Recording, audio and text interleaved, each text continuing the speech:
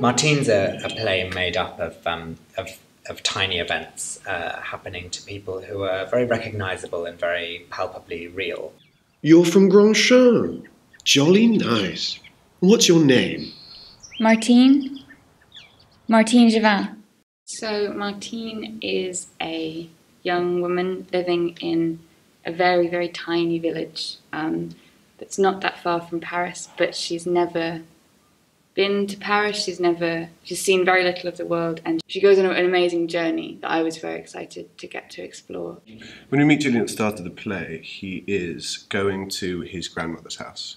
His parents died during the war in Paris, which is where he's from, and he puts himself in a position where he is head over heels for this girl Martine, who's this lovely, amazing creature that he feels so strongly about.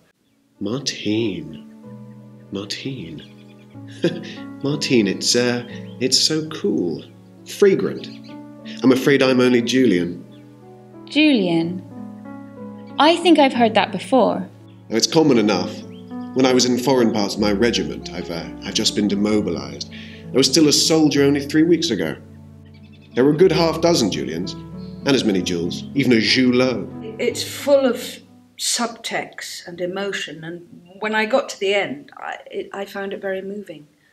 And I think it's a terrific play, and it's going to be a terrific revival.